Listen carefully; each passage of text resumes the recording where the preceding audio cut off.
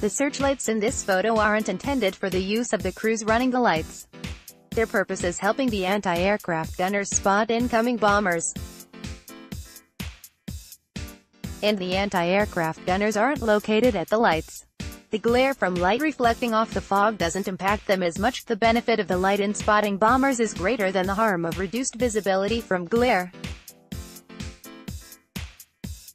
Gibraltar was a very big choke point. Basically whoever owned it would be who got the use of the Mediterranean.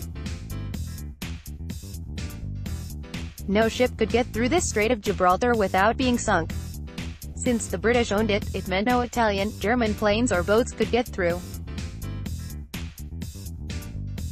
Since the Axis were in control of the North Africa and they wanted to secure their holdings, Gibraltar seemed like an easy point of bombing and attacks to destroy its fighting power.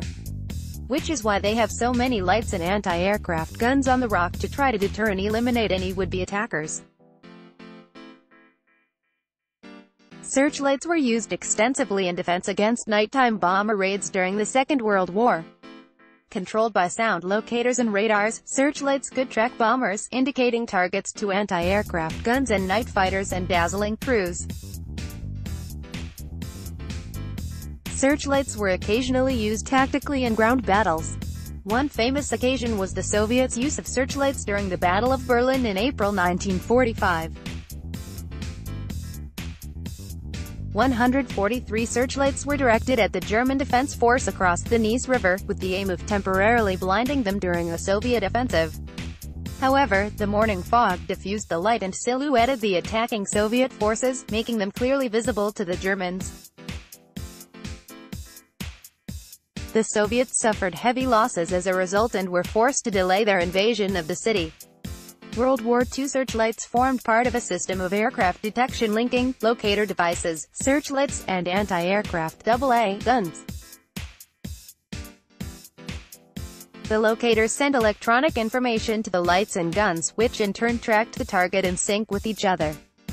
Once a locator of any of the aforementioned types had locked on to an aerial target, the concept was for both lights and guns to be trained on the target via the height and distance data received from the locator, so the target could be nearly simultaneously illuminated and then destroyed.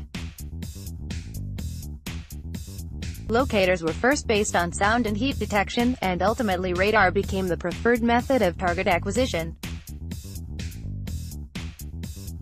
Units were generally separate, but advances in radar technology late in the war saw the integration of radar into both searchlight and AA gun designs.